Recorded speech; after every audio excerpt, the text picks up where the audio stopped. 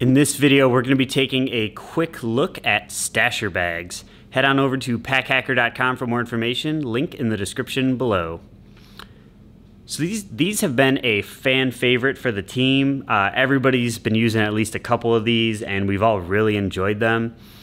They're just silicone reusable bags, so they're great to replace, Ziploc bags, so you're not using a Ziploc bag and throwing it away every day.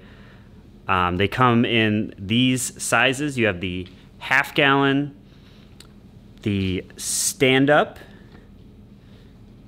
which is obviously can stand up. It's got a little bit more 3D depth to it.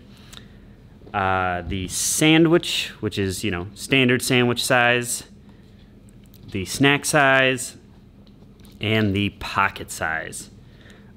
These are a great set to have. All great for different things. Some people like taking the little pocket one, throwing it in just a sling pocket or backpack pocket. And if you're a little bit more hungry, snack size works great for that too. Nice little portable size. Sandwich bag, you can never have enough sandwich bags. I mean, this is my actual lunch. This isn't a prop. I'm gonna eat this later. And then the 3D, yeah, good for storing just bigger stuff. We got our apples in here. And half gallon, great for just any sort of like groceries, or if you want to freeze some chicken, these are okay in the freezer. One thing to note though, if you do freeze them, we had it happen on this sandwich bag one, that the silicone becomes a little bit more brittle when frozen, which is to be expected. Same thing with like rubber. If you freeze it, it becomes less stretchy and flexible.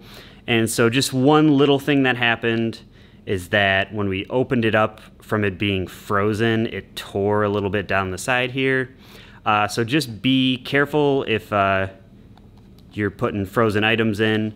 But these I'd still use them. They're great for, if you buy a big family pack of chicken and you want to freeze some for later, throw it in here. Gets rid of that single-use plastic Ziploc bag that we're all probably using right now. Yeah, we just really have been liking these. They are reusable, they're microwave safe, they're dishwasher safe, they're, fridge friendly, freezer friendly. I mean, there's no reason to not be using these.